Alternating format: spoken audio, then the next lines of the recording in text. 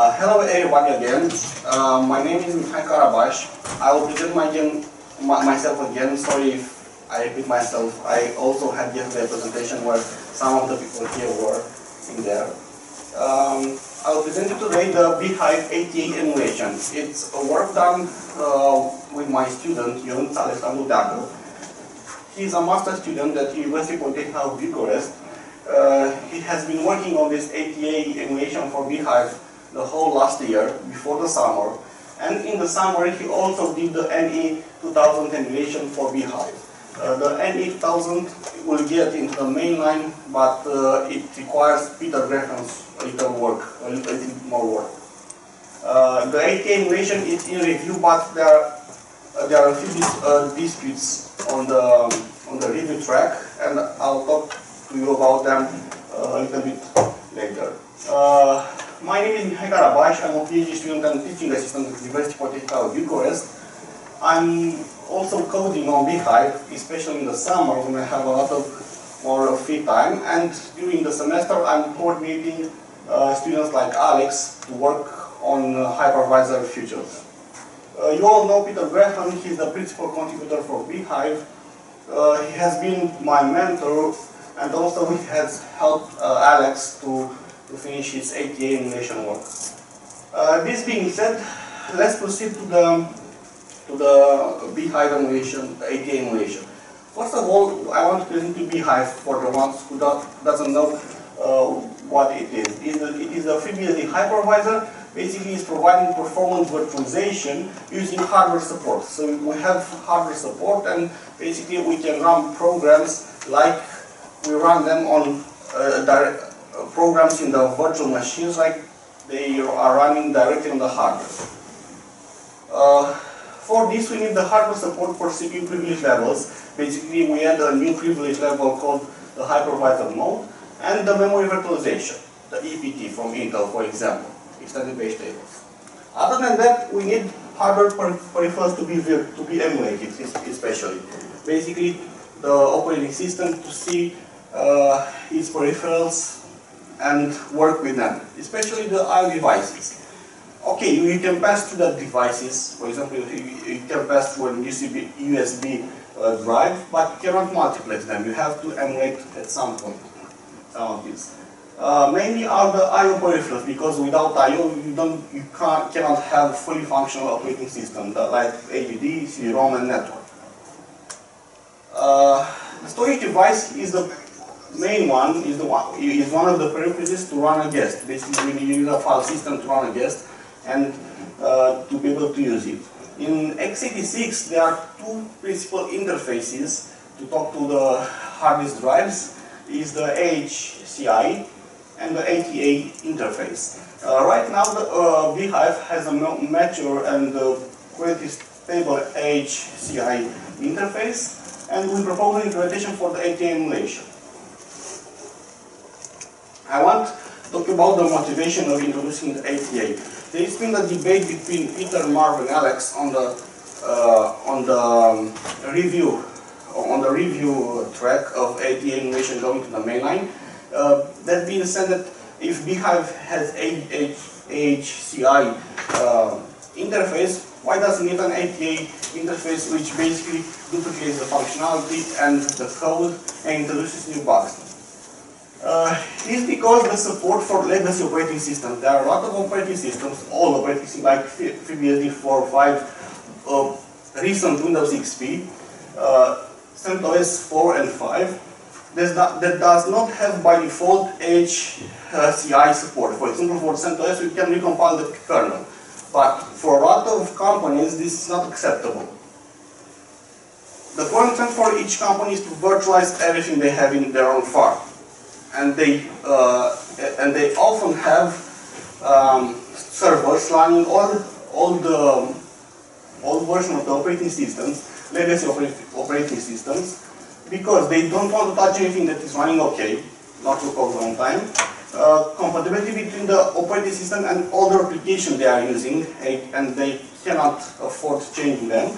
And the last one, and it was an often I met often that the last case, The license is bought a long time ago and connected to the operating system. Okay, they need to pay more money to upgrade the operating system, and they don't want to do this. This is why they want to use the older operating systems, and they need support, for example, for ATAPI emulation. If we want the bhyve to have a wide adoption, we need to provide support for any guest OS, being an old or a new one. This is a prerequisite that Peter taught me before starting coding here. This is why the NE2000 emulation network card will be introduced in bhyve. This is the same reason. So this is my motivation, and this is why ATA needs to go to the mainline of bhyve. Okay. Yeah. Will it be in 11?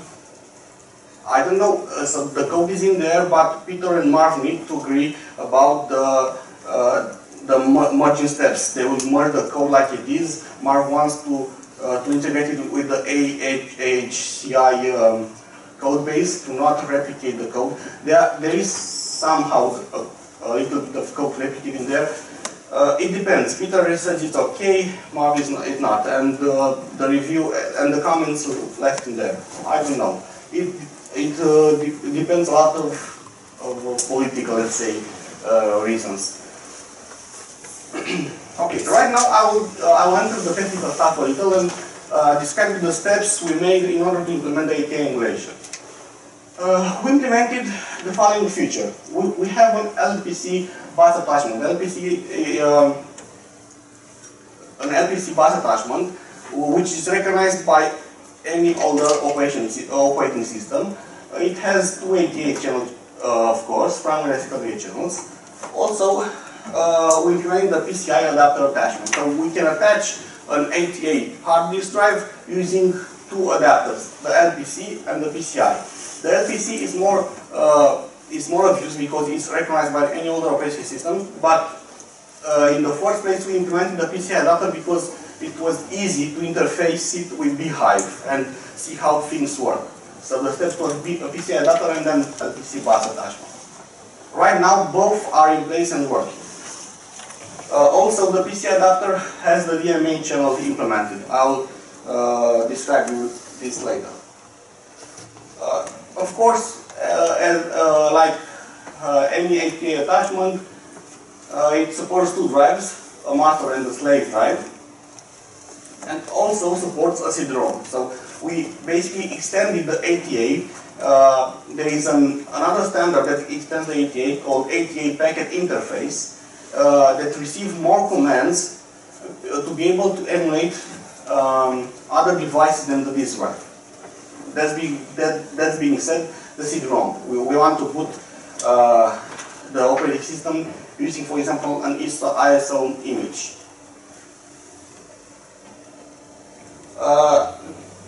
ATA emulation uses the current block device emulation in bhyve. Each disk drive has associated a block context structure.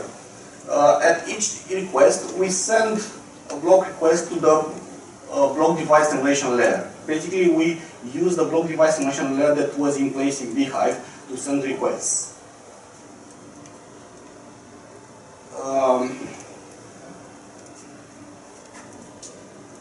The block device emulation has another thread that runs in parallel with the VM loop in order to receive these requests and process them. We need to do this. We don't want to block the principal of virtual machine loop in waiting for I/O requests.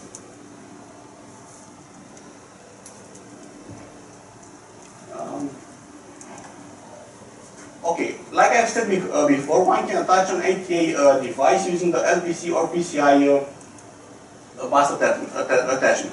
For LPC, use a -L ATA HD with comma X, where X represents the channel we want to attach to this hard disk drive, and we can specify a master and a slave, or only a master. It receives both options. For PCI attachment, we use -S. Also, this is the bus we're attaching to, 4.0. Here we configure both channels, each channel having a disk. So here is one channel with 2 disks, and here is 2 channels, each one with a disk. Both these are, you can make various combination for adding a disk to the LPC or PCI attachment. For ATAPI syndrome, one needs to use only an ISO file, so other format files aren't supported for now. Okay, this is how we configure bhyve in order to attach a disk using an ATA adapter. I will enter a little bit in the logical block addressing because it's important and gives us the maximum size of the disk. Basically, the logical block addressing defines how we access a sector on this device. In ATA uses 28 bits to address one sector, where a sector has 512 bits, which would be the maximum size of a disk. Click on this. So we have 28 bits to address one sector, and the sector has 500. The answer is 128 gigabytes is 2 at 28. This is the number of sectors we can address, multiplied by the size of a sector. Okay, this is the maximum size of a disk, given this LBA addressing. Okay, ATA standard using the LBA group registers and the first 4 bits in the device register. I won't enter in details. Here are the 28 bits that are used. They are grouped in different. They are used from different groups of bits. ATA has 2 transfer modes, PIO and DMA. PIO is basically a polling mode, always polling and waiting for data in the data register. The PIO was implemented for LPC and PCI, and the DMA is direct memory access. Basically, you send a command to transfer the data to the DMA, and the DMA does everything for you. This is implemented only in PCI. Okay, and now I will introduce some commands we implemented in order to make ATA work. Basically, the first command is identify device. To this command, we send information about the device, the size, the name, and so on. Then we have the command read multiple and write multiple. This is used only by PIO to read and write data to the disk. Read and write DMAs indicates the first phase of the DMA transfer. A DMA transfer has multiple phases, and this indicates the first one. And the last command is a maintenance command, flash cache, in order to flash buffers remained to the emulation layer. Then, as I said earlier, we extended the ATA protocol with the ATA packet interface required by the CD-ROM, adding the following commands: inquiry, capacity, and so on. I won't enter in details with each of these.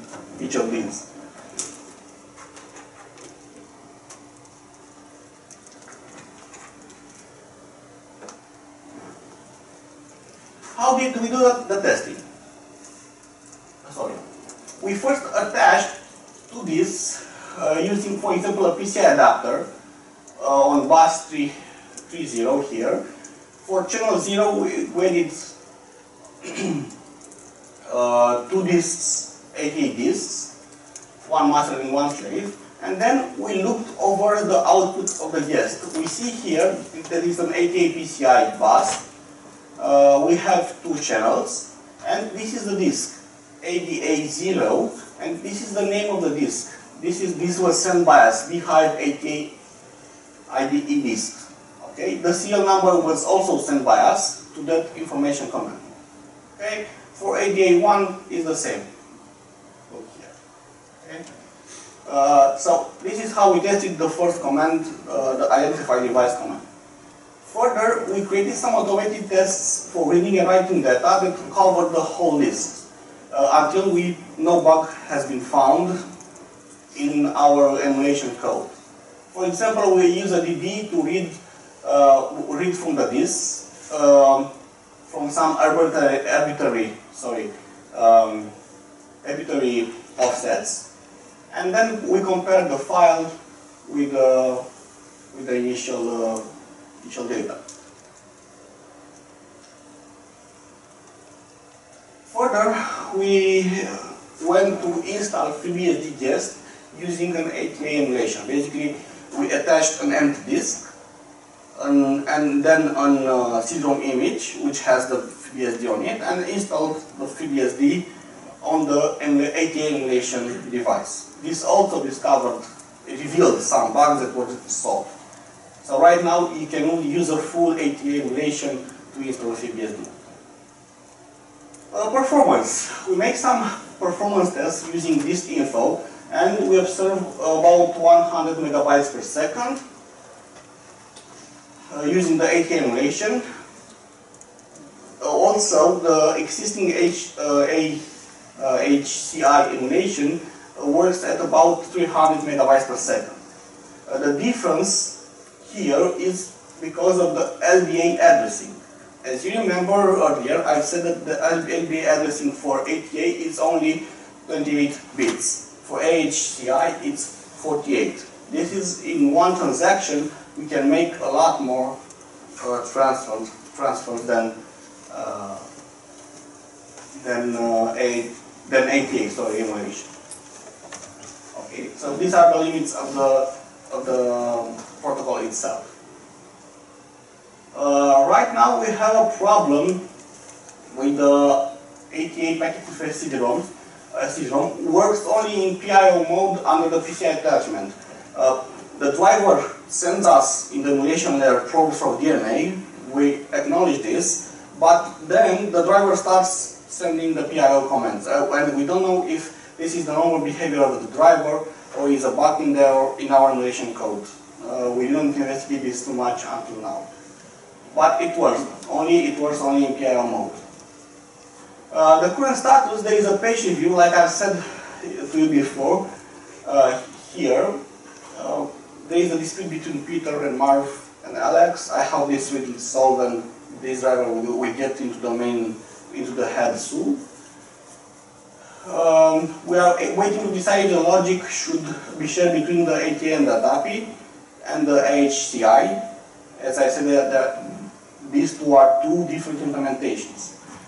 Okay. So this is the current status. To conclude, we created an ATA emulation in bhyve. It's very important if we want to bhyve to be widely adopted. For example, to be a hypervisor in OpenStack. Okay, every cloud provider wants to be able to run any version of operating system, not some particular new ones. We implemented as an LPC or PCI attachment, and it's a fully functional emulation for HD and CD-ROM. Thank you for your attention, and if you have any question, I'll be pleased to answer to you. Please. Could you please enlighten us about the differences between LPC bus and a PCI bus? Is there a hardware equivalent, or is it? Yep, these are two different buses. I could search the Wikipedia for image. Basically, there are two different buses attached to the sour bridge. The LPC is the low pin count. This is the short for LPC, and the old operating system has support for this instead of PCI, for example. What are examples on actual hardware that would use it? I don't have anything right now, an example in mind. Let me search about LPC. Serial interfaces? It is especially used by ATA, I guess. LPC bus. I found an image here. Wait. So this is how it's connected. Okay. Here is the LPC. We have the flash ROM BIOS and the IO serial port. So all kind of ports can be connected here. Could you zoom in there? Sorry? Can you zoom in with the? I will try, but no. It says something. Okay, and down. Serial parallel floppy keyboard. So basically are all of them, but it's a different bus than the PCA bus. Okay. So it's an equivalent for Intel, I guess, older hardware.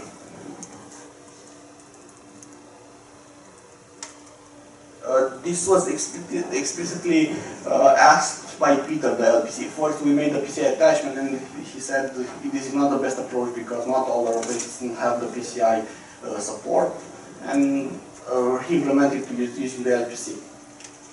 Could you talk about the NE2000 work? Not really.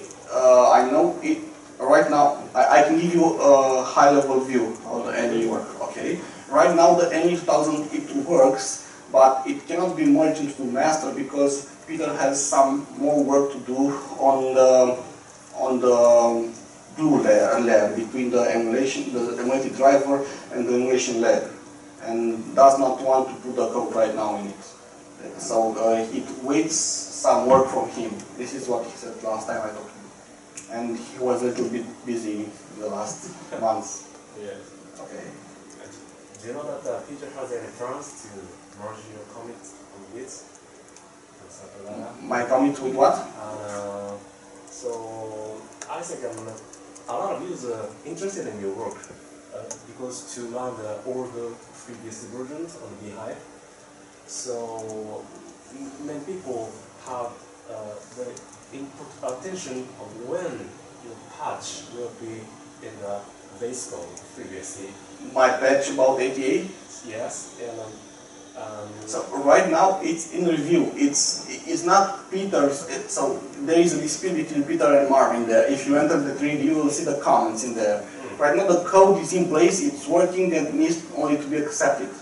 But there are reviewers that needs to accept this. Peter has another implementation. Sorry, Peter. Does Peter have another implementation or not? No. This is the only implementation, the ATA.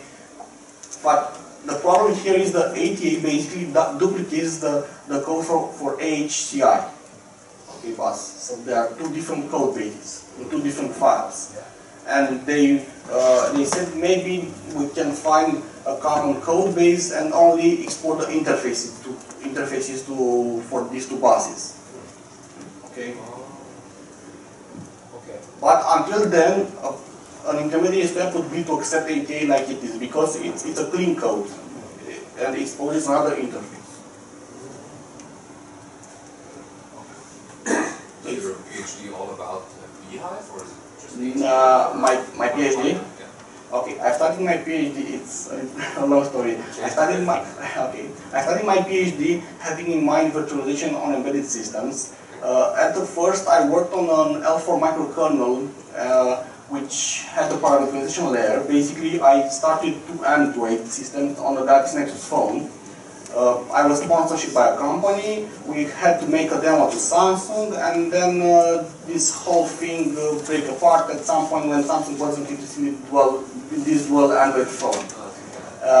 And then I had to change my directions, and in parallel, using this with this dual Android phone, I was working on the bhyve cache emulation with Neil not 2 years ago.